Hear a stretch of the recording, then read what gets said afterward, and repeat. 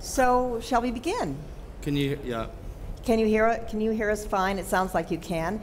We're just thrilled that so many of you have decided to rest your feet and come here to hear us talk about the inspiration and collaboration that artists have found in the Glass House, the Philip Glass House in New Canaan, Connecticut. I wonder if we can close the door. Is that possible? And it's really a long collaboration. Art has always been at the center in many ways of the Glass House, although I think that many of you think of the Glass House as a moment in aspic, an architectural moment in aspic, but in actual fact, it's a reflection of two incredibly original people who loved art. Philip Johnson was buying Paul Klee from Paul Klee in Europe in the 1930s. He was the one that sent Joseph Albers down to Black Mountain to teach in 1948. When he met David Whitney, which was in the 60s, he was 33 years older than the 21-year-old David Whitney, who was a student at the Rhode Island School of Design and had come to hear Philip Johnson at Brown. And their first conversation was David Whitney went up to Philip Johnson and asked him about the Jasper Johns flag, and then got himself invited to the Glass House for the weekend and basically never left.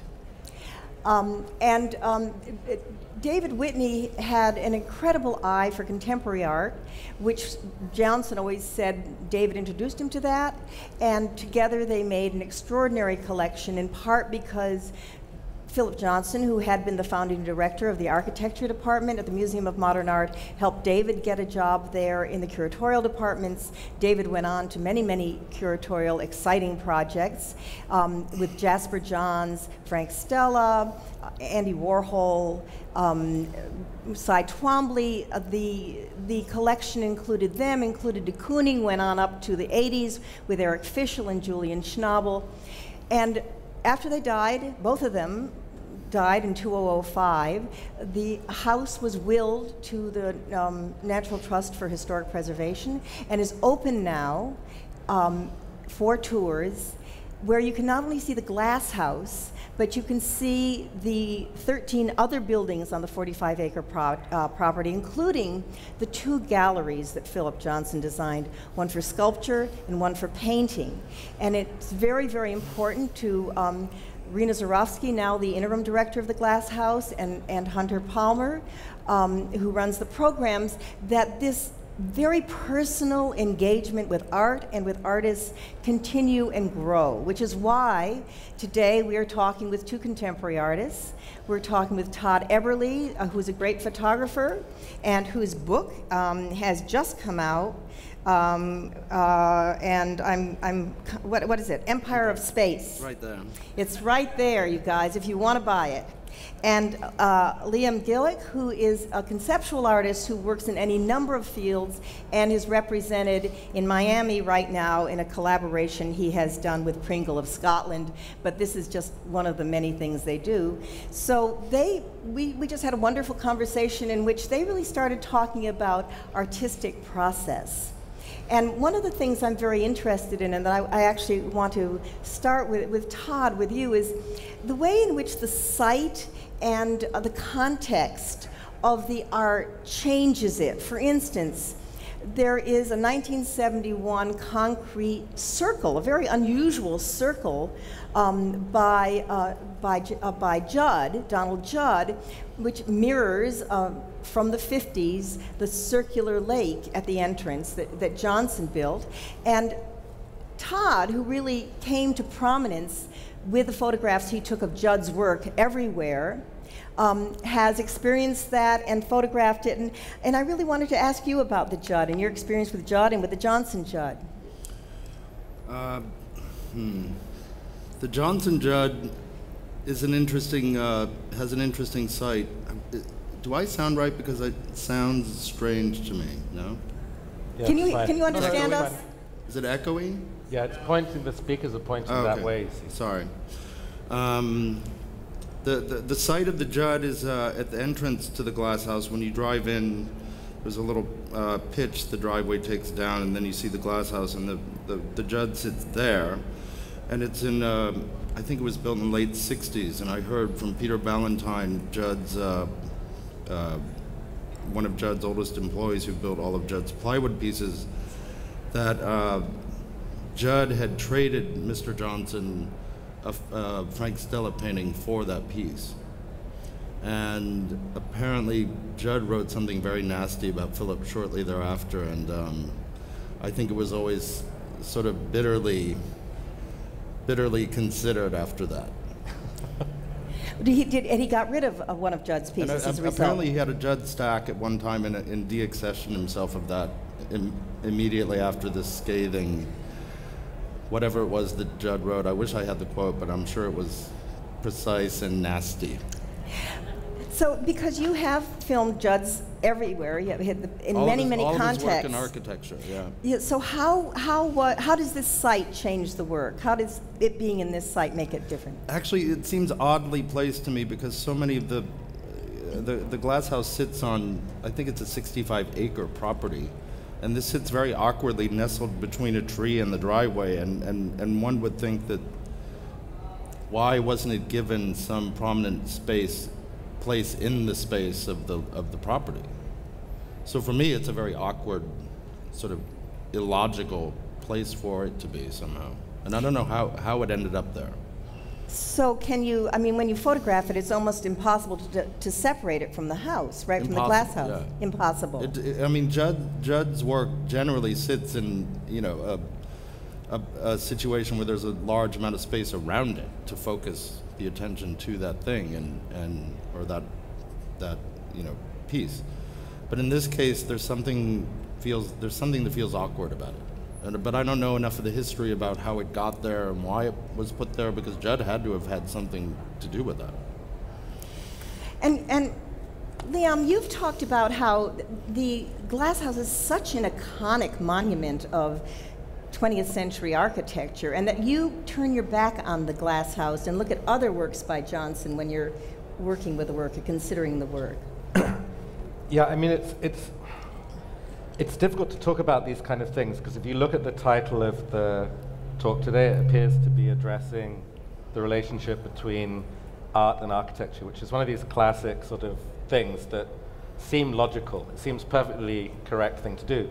But it's quite clear from looking at the placement of the Judd, for example, or even when you see this kind of idiosyncratic but rather technically complex a system for hanging paintings, right? There's that, maybe you can describe that there's a weird place where there's movable walls, where you have paintings hung on Hessian. It's basically like a carousel of moving walls. Right. And so the paintings are hung in such a way where in each of the three carousels you can have a constantly rotating, permanently new way of combining paintings. Yeah. But you can never get enough distance to actually see them. That's Exactly. one of the Yes. problems. It's a very awkward prescribed space that he didn't put enough around it again. But it means in a that way it mimics the Judd problem.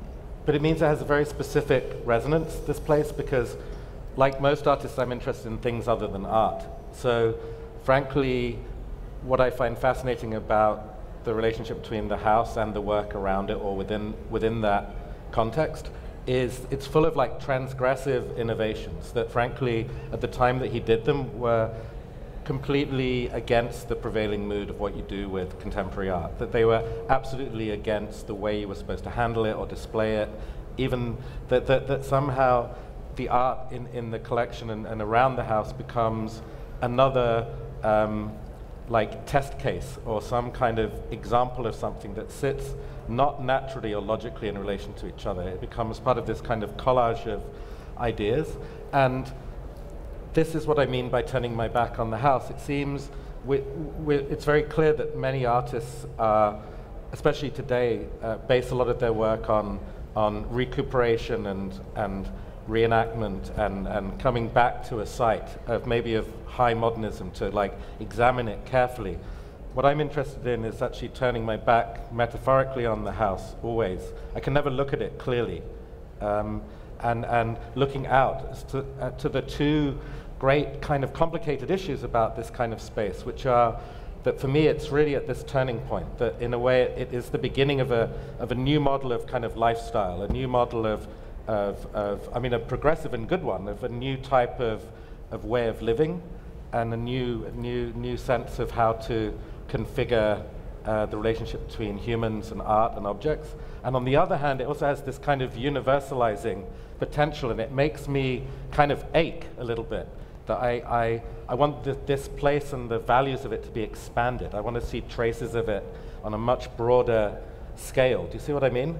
So I tend to, we're almost opposite. Todd, in a way, is my eyes for the house. I can look at the house through Todd, but somehow I can't do it myself. And he looks in and I look out somehow. That's the way I look at it. In fact, Todd's images on this loop that you're looking at, in fact, I want to talk about the one we just saw, but on this loop you're looking at, Todd's images start after we've looked at the collection as a collection. And though that's Todd's view of the house. And it so much has to do with detail, doesn't it? So much of how you look at things has to do with detail or framing in the environment. Well, also, approaching a thing as iconic as the glass house that I grew up, having this. It was my version of what the castle, what kids dream about castles and fairy tales. This was my fairy tale in a way, and it's interesting because Liam talks about looking away from it, and I can't help but look at it. So, in fact, we are opposite in a certain sense, but what becomes challenging when one is presented with this super iconic thing, it's very difficult to get around the images that you have preloaded from history in your mind. And I was recently there, some of these photographs were taken this summer, but one of the incredible things I saw, and I wish I presented it as part of the show, but it was a bit of a snapshot and it was blurry, but I became fascinated by the shower head in the cylindrical volume of the house that has the fireplace on the outside and the bathroom on the inside. And there was a rotten, totally decayed Speakman shower head that had lime caked all around the nozzles. And there was something to me kind of beautifully metaphoric about this one sort of decaying object in the otherwise somewhat pristine space. Well, that's a whole issue, isn't it, with artist legacy spaces, such as Judd Chinati Foundation and also the Judd Foundation. And I know, Liam, you've spoken about this whole legacy issue and the balance between conservation, restoration, and what age does. Or how far you go with it, or how you address it. There are many difficult problems. Well, for me, it's like it's definitely we could call it at least an ethical challenge, because obviously it can seem not the most urgent thing to do, right? To somehow expend a lot of time and effort to ensure that this place still can exist and still function in the world. So, with all the other things to attend to and deal with, it can seem tricky. But because of the way that the structure itself and more the landscape itself, and also what I think the place implies in terms of, like I said, a way of living and a way of existing, it's crucial to keep it. It's very self-consciously a testing environment where things are. I mean, if you look at this image right here, right now, that floating sort of palisade type thing is actually related to a house that was built later in Dallas for I guess a guy who had a big construction company. And you can see that is an autonomous work. That it's an oil era. It's called Mrs. Beck. Yeah, exactly, something like that.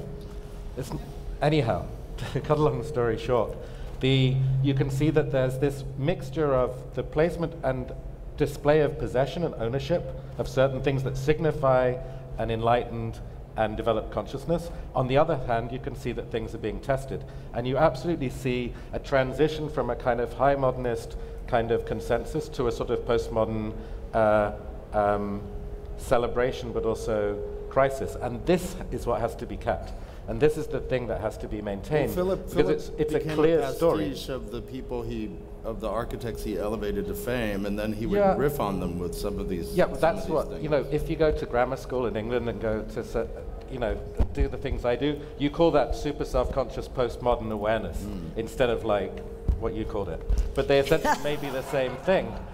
And this is the kind of thing you have to keep, and it's the most difficult thing to deal with because, of course, it seems to be very tempting to look at one component, say the glass house, which has this kind of very strong meaning. You know, if you ask someone to draw you a modernist structure, they'll either draw you a tower or they'll draw you a horizontal.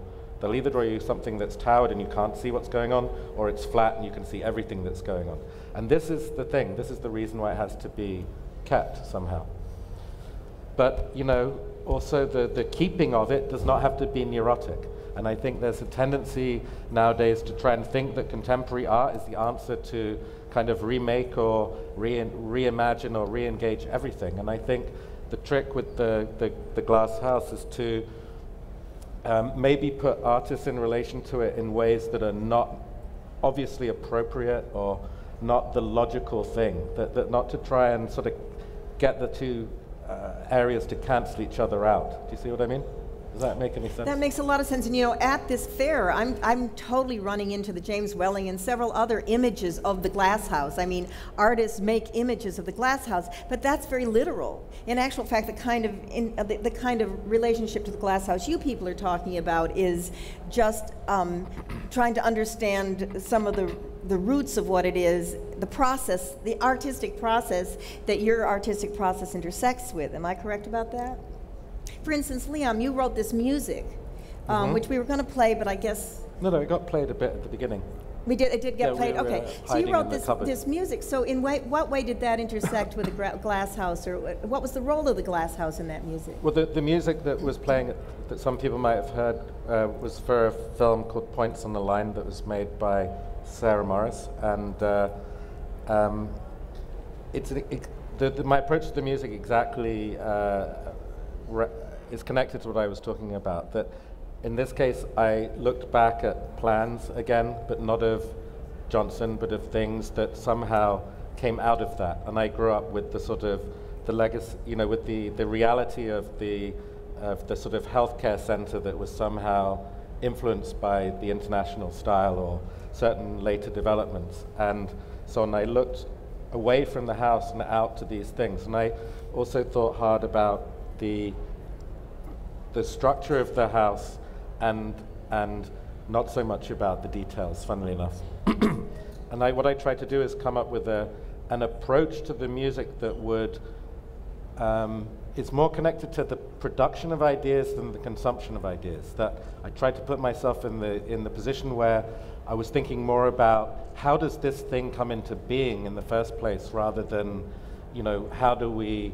view it as a commodity or protect it or admire it. Or as a fetish object. Yeah, I tried to sort of bring it to life in real time, but knowing that that would always be a limited process, that you couldn't really do it. So in fact, for me it's perfect because the music is incomplete.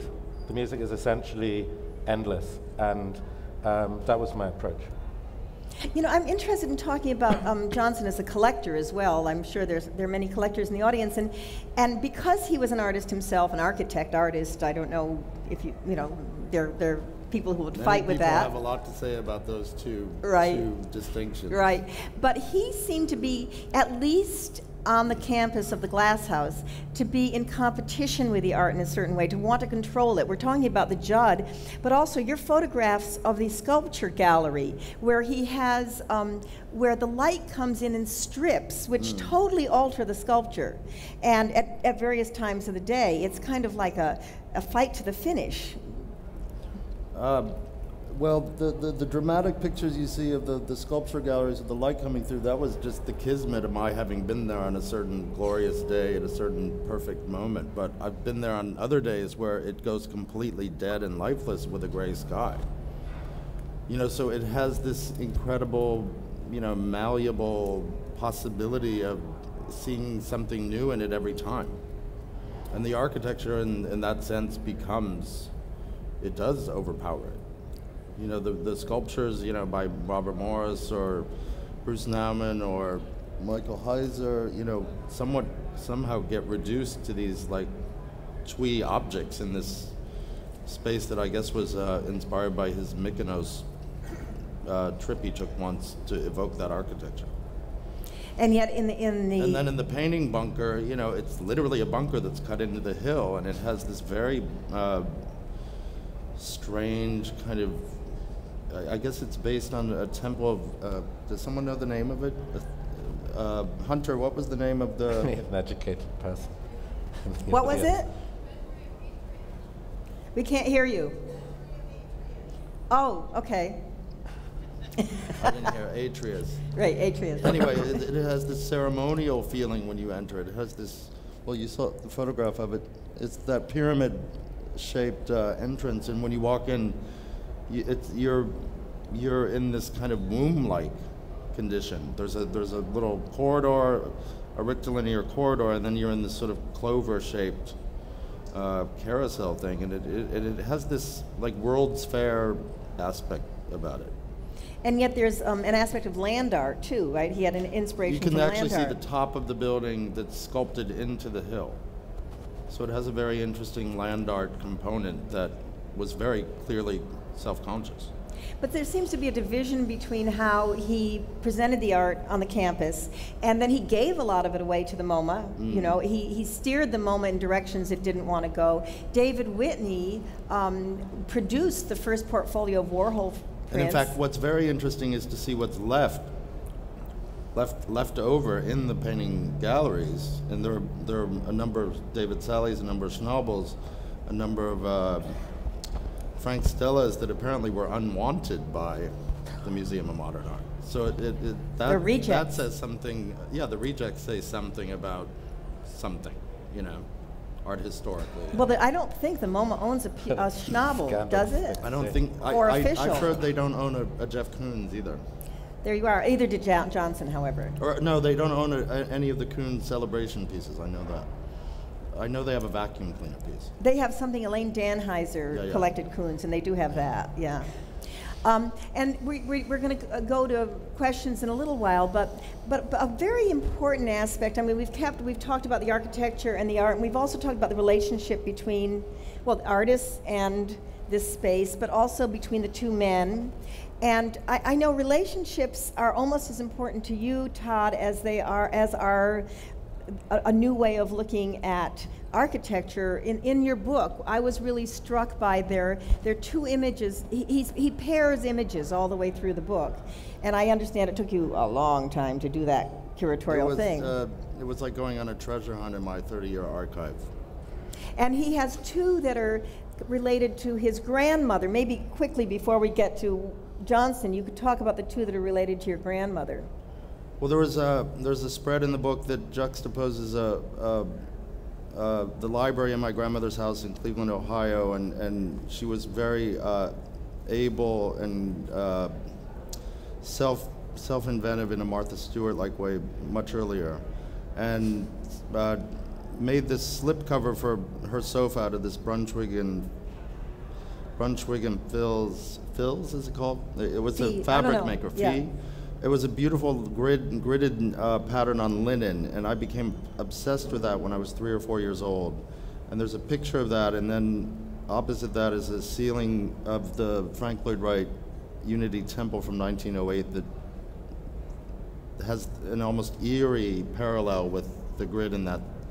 And so this became the thing that prescribed the way I see the world, this sofa, when I was very young. And Dave Hickey, who wrote the essay in the book, wrote a very kind of beautiful passage about the relationship between those two images, and says Grandma Swanson holds her own against Frank Lloyd Wright. That's great. But I mean, and actually, just to digress, because... I don't know, did I answer your question? Yes, you did. I went somewhere else. You're going to go somewhere else in a minute, but first I just want to say that you both have these real childhood connections to the Glass House, which I'm sure people in the audience do. I think we all do in our way. I remember peering over. That came to life in a way. The Jetsons, It was the future that actually did arrive.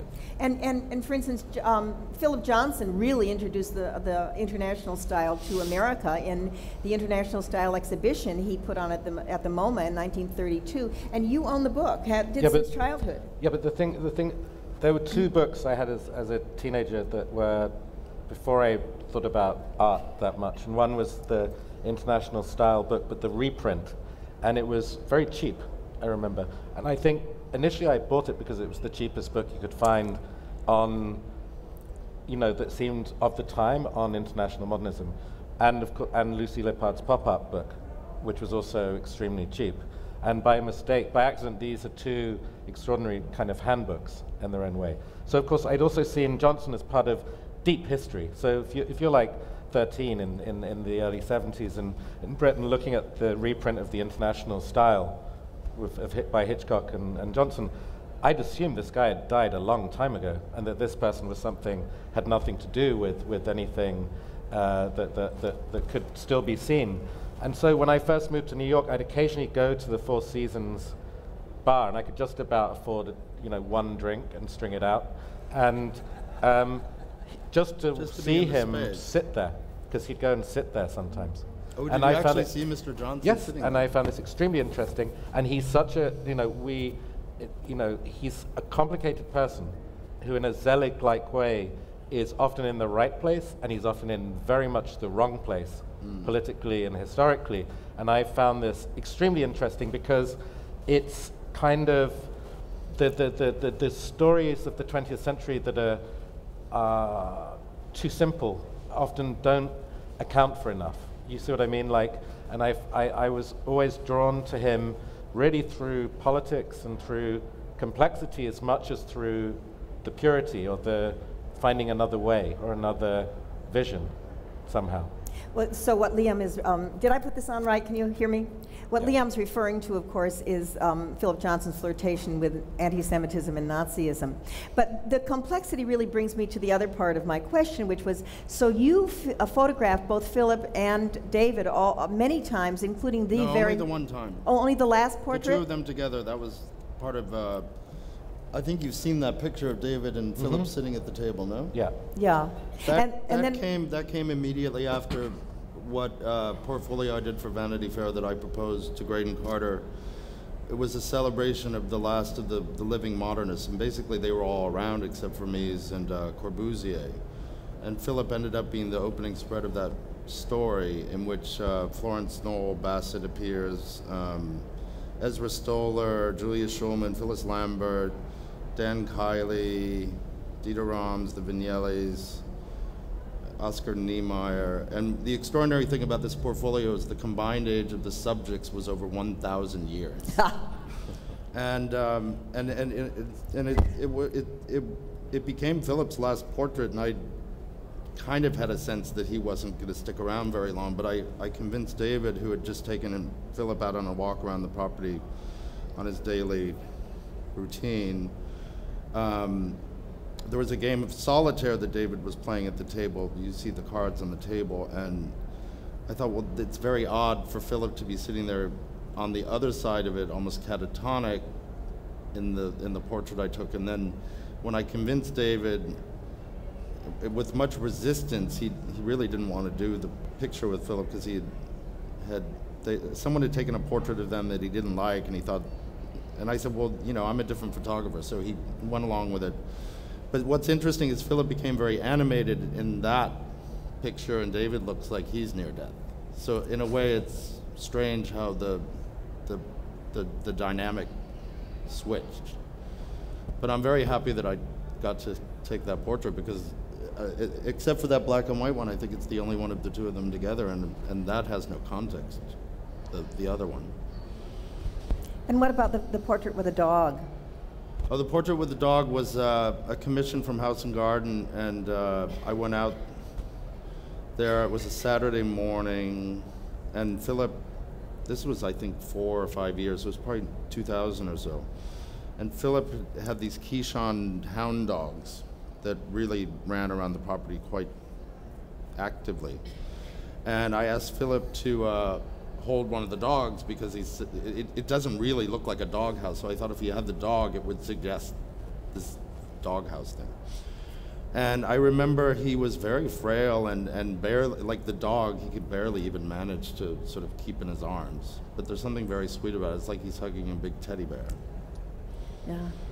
Well, and the one last time signals from time signals from the back over. of the Okay, room. we're time to go to. It's time to go to questions, and I have to say that the lights are in our eyes, and we're going to have probably other people point out who's asking a question. But I'm sure that somebody has a question yes, there's a hand up over there. Someone bidding. They're going to bring you a microphone. No? Okay, was there a hand up? Yes, right here in the front row. Hi, sorry. Oh. Sarah Margolis, Detroit. I am just wondering, I think something that I find very compelling about the Glass House and something that distinguishes it from, example, other mid-century modern sites like the Farnsworth House is that through the development of its programming, it's really put discourse at the center of its activities. And I'm just curious, Liam, how you feel, how do these sites sort of articulate and contemporize and re-examine issues or conversations surrounding modernity, just modern with a capital M? Well, I mean, I think I covered a little bit of it earlier on, but it's clear that you can read the entire, I like that you called it a campus. I never thought of doing that. I think that's what they call it. Yeah, but I thought about trying to write a text once about the campusization of like corporate life and every type of experimental form. And I think that what happens is that there's a dilemma, that there's the idea that one should focus on, as we said, the details and look clearly and do some thorough and responsible sort of modernist excavation.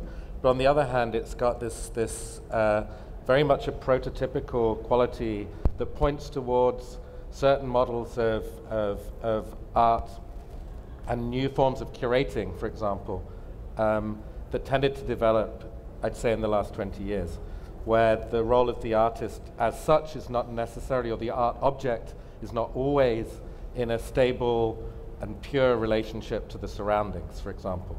So a good example of this, even the difference between, say, me and John Baldessari on this would be John Baldessari is clearly a very extraordinary, complex, self-conscious, playful artist. But when it comes to the question of architecture and the deployment of art, he'll often in a jokey way say, I think museums should ask architects to do the craziest things they feel like and then build a shed next door for the artists. Do you see what I mean? And the issue that I find fascinating about, and why it's really worth visiting the Glass House, for example, is you see kind of traces of the future that can't just be talked about in terms of architecture. They also have to be talked about in terms of another way of seeing things. So on one hand, I think you see something good in that. You see a transition point. You see a certain transition. And of course, at the same time, you see kind of warnings or dangers or collapses. But it's not pure. It's not purist. And I'm, to a certain extent, I've had situations of having to listen to people argue about Mies van der Rohe and Johnson and sat in between. And somehow I think it's not the point.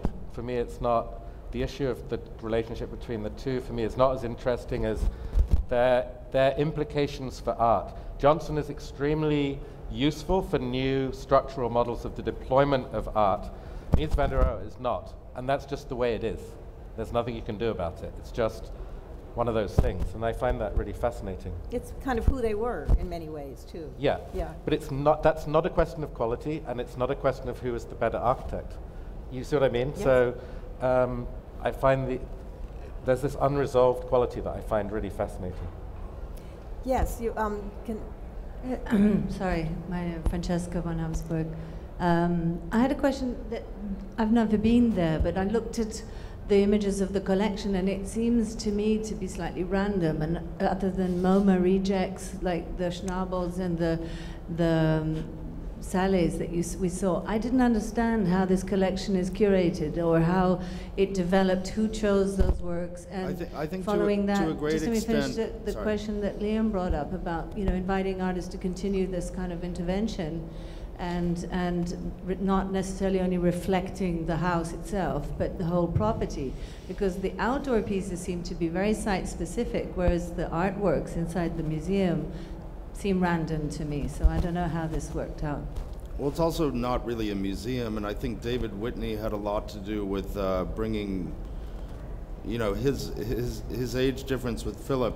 He was much closer, you know, to people like David Sally and Julian Schnabel, and brought, as far as I understand, brought them in and really was an early supporter of their work. And there are also some Cindy Shermans. Are we seen those? I haven't really looked at the show. I don't know if we've seen that, but there are a couple Cindy Shermans in the collection. You know, so it does have this almost random thing. But one of the most striking pictures in it, and I'm not sure if it's in the show, is Andy Warhol did a portrait of Philip. Yes, it's in there. That's, yeah, you know, it's a very unusual portrait for Andy because it has a multicolored repetition in it, which was and much more kind of in depth, because I think it, you know, Andy was a frequent guest at the Saturday or Sunday lunches that were, you know, pretty much every week at the Glass House, and that when you walk into the gallery, it's not a museum of any sort. It's really, it has this personal feel, like that's where they would go to look at the paintings, and they'd flip the walls around and look at what they wanted to look at. So, you know, it doesn't really have this, it has this intimacy that's surprising about it. It feels personal. Can I just, seeing as we're probably recording this, I just want to step in and sort of slightly defend David Sally's honor for a second, because we don't actually know that these things were rejected as such. Right. And speaking as an artist, I'm aware that all sorts of crackpot ideas come up with of what to do with artwork, and maybe the artists said, this is not interesting or not appropriate. Maybe the ownership of the work was in question. We don't really know. So I just want to make sure that we're not thinking that. No, I think it's just an interesting hypothetical situation. But I think exactly. But I know what you mean as well. It's totally hypothetical. But it's true. We don't know. It's true a little bit that what we were talking about, this thing of like, what is this place? What does it really represent? It's true that there's a tendency to cherry pick certain things and ignore certain other things. And for me, you don't cherry pick this kind of situation. You have to look at it in context, its own context at least, if not the broader context of the area of America it's in, which is also full of certain forms of more generic modernism. And it's an extraordinary kind of, as an area of the world, parts of it are an extraordinary marker of a certain form of aspiration and openness at the same time. A sort of the bourgeoisie sort of exposing itself in a way to scrutiny, but under certain codes of modernism that was supposed to be more universal. And that's an extraordinary thing to behold. And it kind of disappears. It disappeared behind gates very quickly, you know, or behind certain communities, you know. I don't understand. It disappeared into gated communities. Right. Well, in fact, the site is a gated community. Yes. There was an urgent back question there, from yes. here. I'm sorry, I'm going to interrupt for a moment. Good, because this is Rena Zarowski, who can explain, the interim director, who can explain what happened. We from the Glass House staff feel we need to explain about the art collection. David Whitney and Philip Johnson gave over 2,200 works of art to the Museum of Modern Art. They weren't always works that MoMA wanted. They were often ahead of MoMA's time. So what was left, Philip Johnson died in 2005. David Whitney, although he's 33 years younger, died only 6 months later. Somewhat, not entirely suddenly, but somewhat suddenly. They had been deciding what pieces to keep in the collection once the National Trust took over the property. And I think to some extent there are some random things there, and it was about time and who was popular at the time, or just who was left as they were figuring things out. But it wasn't necessarily that they were MoMA rejects. And sorry, some of them were some of the best pieces in the collection, and some of them were not. Well, 2,200 plus works, that's an extraordinarily small number of leftovers. It has a feeling of leftoverness somehow. You're not talking into. I mean, because you don't see Jasper John's flag hanging on those carousels. No, you know. Jasper John's flag in particular, Alfred Barr had asked Johnson to buy so that when the MoMA board was ready to accept it, they would take it. But I'm going to go to the question. I'm told there's no time. Stephen Evans. I can add a little bit of texture to the Donald Judd. It's placed in response to the topography of the site. It is the angles are in response to a hill that it's placed on. To the grade of the land, right? Yeah, to the grade.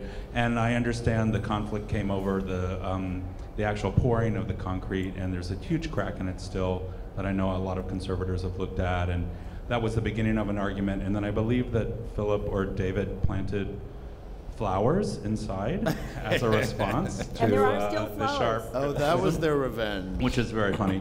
And then, Liam, I just wanted to say I was struck by you going to the Four Seasons, because when you said you turned your back on the glass house, I almost pictured you inside the glass house looking out and sort of placing yourself in Zellick's shoes. So. That's Yeah, lovely. that That's a makes sense. wonderful way to end. Thank you all for coming. Okay.